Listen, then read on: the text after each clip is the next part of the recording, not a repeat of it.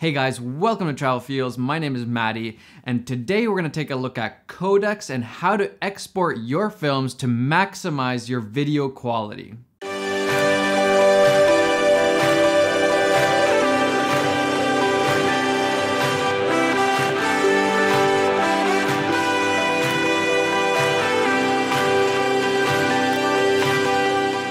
A lot of people will edit this amazing film and they'll color grade it really nice, and then they go to export it and their export settings are just so bad that when they put it on YouTube or Vimeo or wherever, it just doesn't look as good as it could. So what are codecs and how do we export to maximize the quality of our films? Every video clip you record has a specific video codec.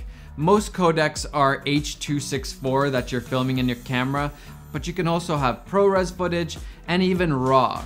And there are other codecs, but those are usually the three that appear in cameras.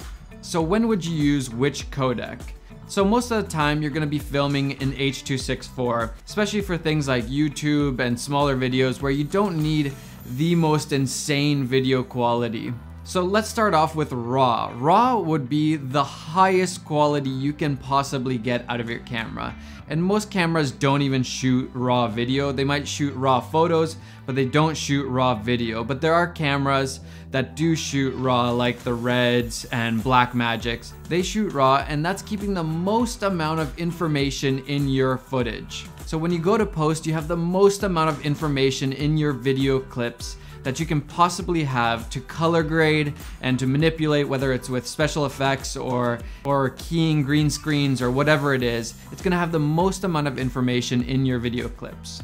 The downside is that the file sizes are massive. They're gonna be huge and really hard to deal with. So for most things like YouTube and stuff, you don't really wanna be filming in RAW because it's a bit of overkill. You don't really need that extra level of quality for YouTube. So for high-end feature films, a lot of times they're filming in RAW, or if you're shooting a short film and you really want it to look amazing, shoot RAW, try it out and see how that workflow goes for you. But be aware of the massive file sizes. Next we have ProRes, which is not as good as RAW, but it's one step down, I would say. So it's still really good quality, a really good codec. You're not losing too much information, but it's not quite as good as RAW. ProRes is a codec that you want to be using when you're editing, especially if you have a big project going on. It's really important to convert to ProRes because your editing software will work much better with a ProRes codec than H.264 or anything else. So when you're editing, you want to be editing with ProRes footage. Even if you shot in H.264, you want to convert to ProRes, which we'll talk about more later.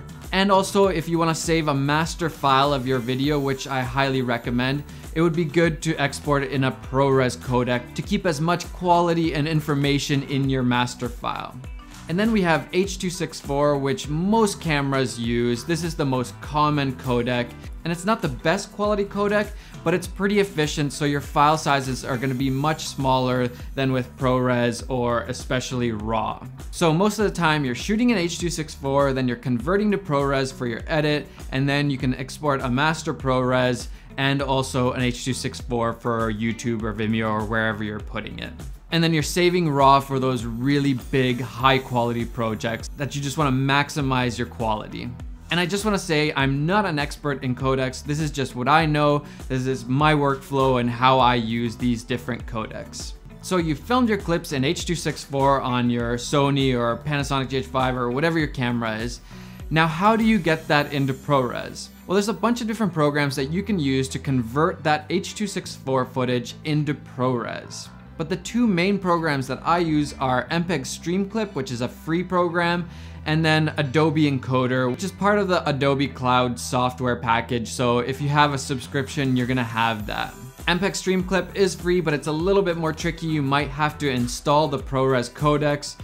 Just look up a YouTube video on that. And then once you have that, you just select your flavor of ProRes. There's different qualities of ProRes. There's LT, which is the smallest file sizes but worst quality. Then we have ProRes 422 and then ProRes 422 HQ. So there's different qualities of ProRes, and which one you choose kind of depends on what camera you used and how much information that camera puts into that codec. Most of the time, you're just gonna use the ProRes 422 codec. For the most part, I'm using Adobe Encoder, and it's really easy. All you gotta do is make a preset. So you click that plus button, then you would choose QuickTime, then choose the ProRes 422 codec or HQ for the best quality, then click render at maximum depth and choose use maximum render quality. Then you just drag and drop your clips onto that preset and it'll convert them to ProRes. Quick tip is to set the destination folder first so that when you drag all those clips onto that preset, they're automatically exported to that folder that you want them to be in. And the reason why you want to use ProRes is that it's going to be a lot easier on your editing system. Especially with cameras like the GH5, the codec is just not so good with Premiere, at least right now, so it really helps in the editing process so you're not getting all this skipping and lagging the whole time. ProRes is also better for color grading, so if you're going to color grade your footage a lot, make sure you're converting into ProRes first and you're editing with the ProRes files and not the H.264 files that came out of your camera. I hope that wasn't too confusing. If you don't know what's going on, look up some other YouTube videos on ProRes and H.264. There's tons of resources on that stuff. So you've shot your footage, you've converted it to ProRes, you've edited your video, and now you're ready to export. So what are the best export settings for your videos? First off, like I talked about earlier, you want to export a master file. And the reason why you want to do this is just in case someday you want to reuse that video, you have a master file that has the highest quality possible, and you want to export your master file in ProRes. And I would probably do ProRes HQ because you might as well make it the best quality possible. So again, choose the QuickTime format, then for video codec, choose Apple ProRes 422 or 422 HQ, and then you're ready to go export that master file. And then for the actual video file that you want to upload to YouTube or Vimeo or wherever, you're going to want to export it in H.264. So choose H.264 as your format, then click match source, choose render at maximum bit depth, and then I would choose VBR2Pass. And what this does is it goes through your whole video and it analyzes which frames need more information and which ones need less.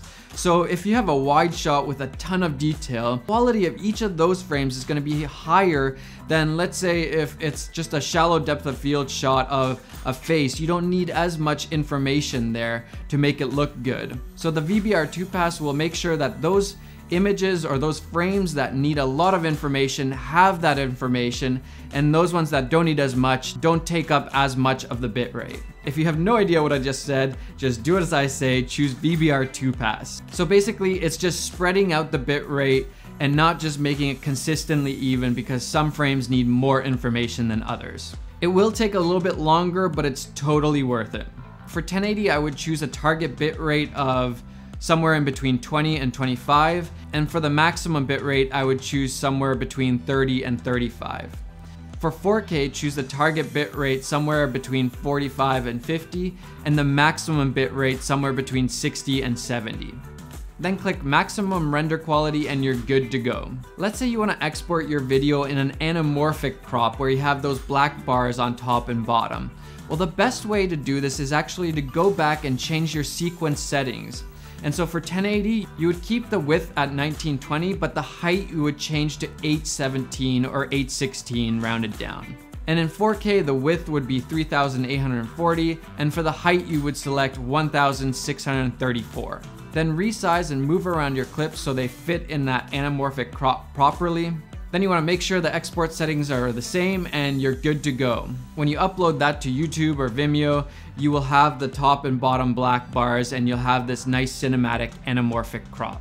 And the reason why this is better than just overlaying black bars on top and bottom is that if somebody has a widescreen monitor, they can actually see it in widescreen and not have those black bars on top and bottom because that's what their monitors are built for.